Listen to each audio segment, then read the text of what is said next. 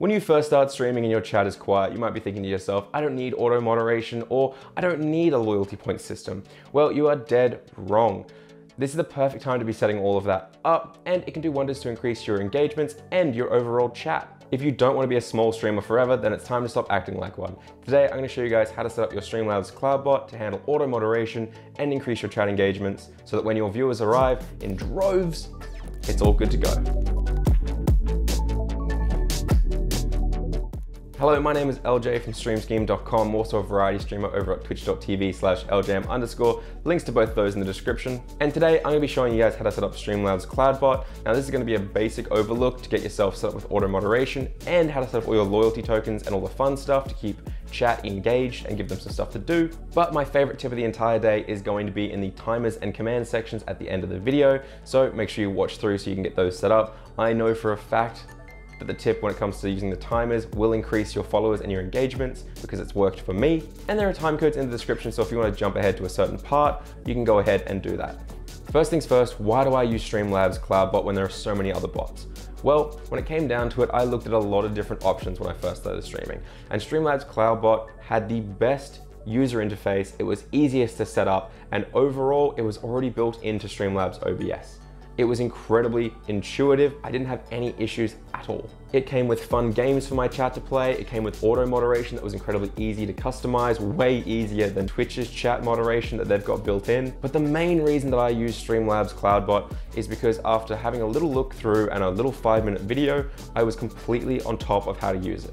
And I really believe that anyone can use Streamlabs Cloudbot to do some amazing stuff in their stream.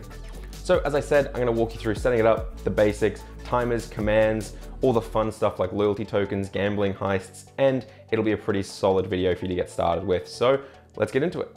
So obviously the first thing you're going to need to do is actually set up and link the Streamlabs Cloudbot. No worries, it's very easy. You can either do it in the Streamlabs OBS app, or you can go to the dashboard and do it here. Now I'm going to be doing it on the dashboard because I think it's faster and easier, but the fact that it's built in is pretty amazing. You're going to head over to your dashboard, click on Cloudbot, and just hit this little switch here to have it turned on. Next step, all you have to do is head over to your Twitch channel and type /mod_Streamlabs. This will set up the bot that Streamlabs Cloudbot runs through as a moderator. And congratulations, your Streamlabs Cloudbot is now set up and running. There's just a few things you're gonna have to customize first. Once you have your bot activated, you can dive into the fun stuff, but first I wanna cover all the moderation tools because these are where Streamlabs Cloudbot really shines to control your chat. When you're small, you don't have a bunch of mods who can help out, and sometimes you can't stop doing what you're doing to delete a message.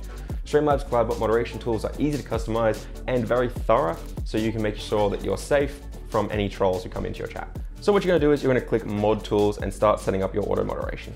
You'll see all these options here. Now I won't go through every single step, but I'm gonna give you a brief overview of how it works, and I'll do a full video soon on every specific section of Cloudbot. So the main moderation tools I use are link, symbol, word, paragraph, and emote protection. Symbol, word, paragraph, and emote are all set to avoid spam like ASCII art or large copy pastes, but link protection is set so that my mods and myself can write !permit at a username in the chat, and it will give that user 60 seconds of permission to post a link. This is great for if they want to share a clip that is on my channel that's just been done, or if they want to share something that relates to the stream in some way. The major one you'll want to turn on is word protection.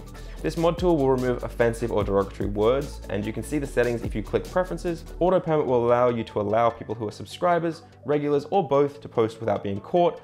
But let's be real, if you're trying to catch slurs and derogatory comments, you don't exactly want anyone to be able to say it. You can turn on the default blacklist and this will catch the majority of the offensive words, but you can also do it custom, which I'll show you in a second. What you're gonna do is you're gonna turn on the punishment message and you can customize it as you see fit. But here's the part where you can get custom. Now I'm not gonna click it here, but if you wanna click blacklist, you can add words and phrases to the list of words and set custom punishments for certain words. I have bans set up for all racial slurs, anything like that. The different types of punishment are purge, timeout, and ban. A purge, aka wiping all their messages, a timeout, which is selected you can change the length of, or a straight ban. I'd recommend just going through, reading through the preferences and hovering over the question marks to get an understanding, but it's all pretty straightforward and simple. If you want me to cover all the different settings I use for moderation, I will do a full video just on moderation with Streamlabs Cloudbot, but let me know in the comments for that. Speaking of a little call to action for you to comment, I'm gonna throw it out there. If this video helps you out at all, consider checking out my other content. I've got all sorts of videos on how to use Streamlabs OBS, how to grow on Twitch, the best games to stream, how to use Discord servers, all of it. So check that out, and if it helps you, consider subscribing. Now, once all that's out of the way, you can get into the fun stuff. Now, these are the heists and gambles. These are the modules. These help keep chat engaged and active. So when anyone joins, they go, wow, this is a really hyped up, this is a really active chat. I'm gonna let you play with these as you see fit, but I will give you a quick rundown of what everything does. First, you need to know what loyalty tokens are. Loyalty tokens are a currency which you can set the name of in your loyalty tab. In this tab, you can also see how many are earned when people do different things such as talk, follow, raid, etc. Loyalty tokens really make people want to be in chat because obviously they have to be in chat to earn the points. It'll also track how many hours people have been in chat the most for this session before you reset your tokens. If you set up a reward for most points at the end of a month or for the most hours in chat, then it'll also engage people to stay around a lot longer. For example, mine is set that whoever has the most points in chat at the end of the month will get a gift sub to the channel, and whoever has the most hours in chat will get a huge slew of loyalty tokens to start out the next month with and get them closer to getting that gift sub that I just mentioned. These tokens can be traded with each other, gambled, and there's all sorts of stuff that I'm not going to list today because we'll be here for hours if I do, but they're a fantastic tool. So I would recommend turning them on and customizing them for your stream. I want to mention 3 modules that I think everyone should start with in this. The first is heists. Heists are a great way for your chat to come together. It's simple. All you have to do is turn on the module for heist. And then when you type !heist and a number of loyalty tokens or the word all, it'll start a heist. Now everyone in chat can write it together, !heist, and it'll have a little story attached to it as if all of the people who joined in are trying to heist a bunch of loyalty tokens off of something.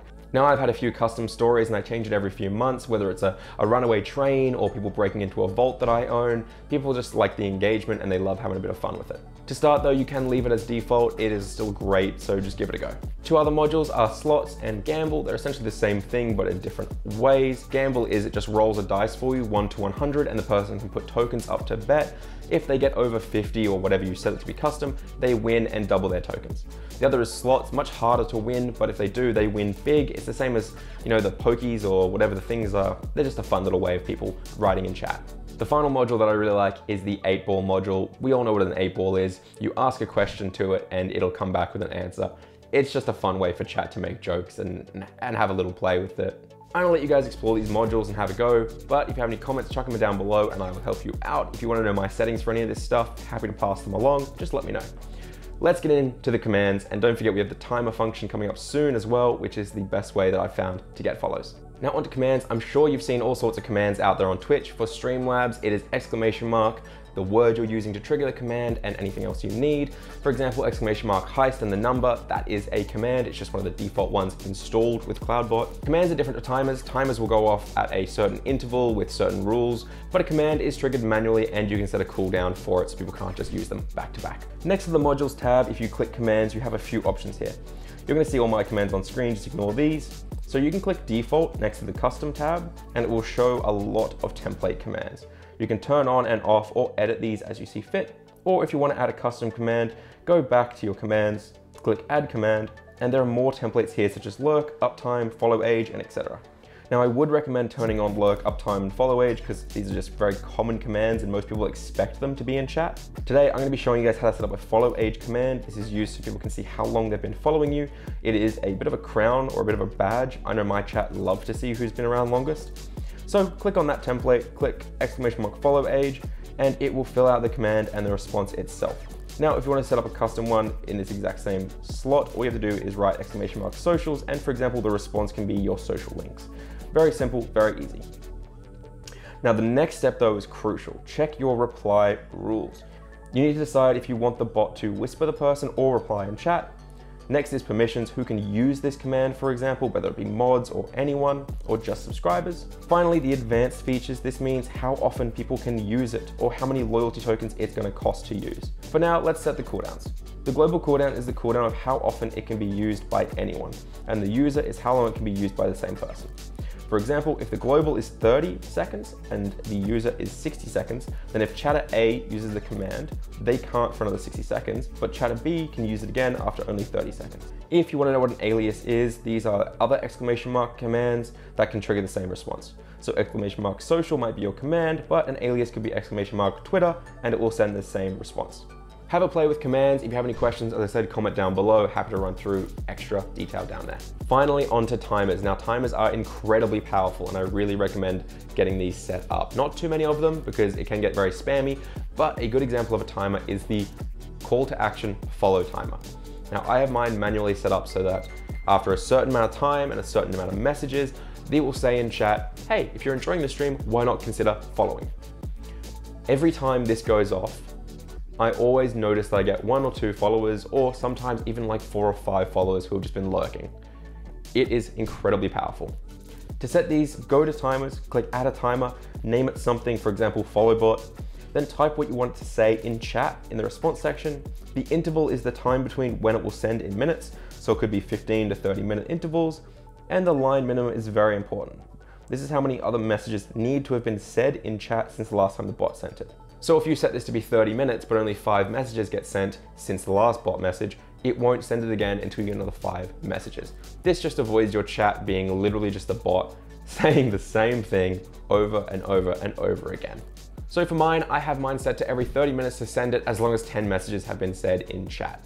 Pretty much, it'll always go off every 30 minutes because in my chat, we are quite active with heists and all sorts of stuff that I've shown you today. I also have a timer to tell people about certain commands that's built into the same one I just talked about. For example, I have an exclamation mark question of the day command, so people get asked a question and it keeps chat active.